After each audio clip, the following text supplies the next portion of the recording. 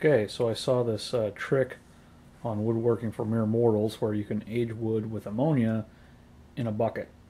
It takes about 24 hours. So I'm going to try it out on several different woods just to see what happens.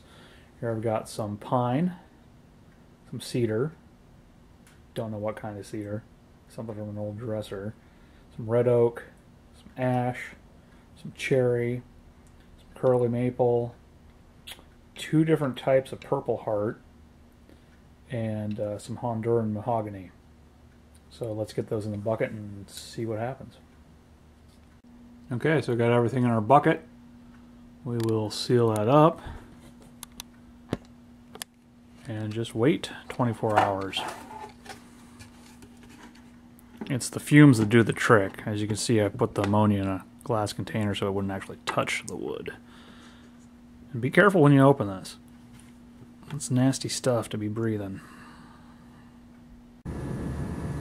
Okay, so here we are 24 hours later. The pine, the cedar, aged quite a bit. The oak, that too has kind of a bit of an aged look.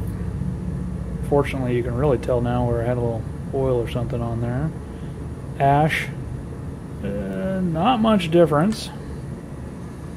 Cherry darkened up real nicely. Fortunately, a little condensation got here and really stained it orange. Maple aged a bit. Purple heart turned a dark brown. The mahogany didn't really change at all, maybe just a hair darker.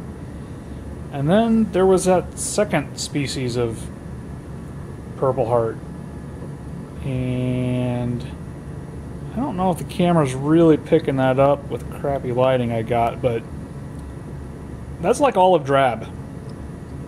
So yeah, really strange.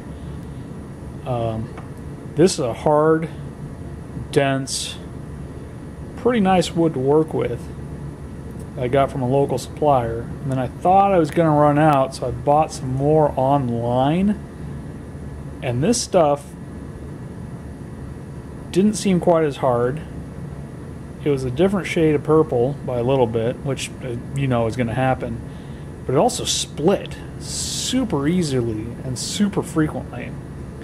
So I almost wonder if somebody didn't pull a fast one and you know, somehow dye some other wood, like maybe while the tree was growing or something. I don't know. Maybe I'm just being paranoid there.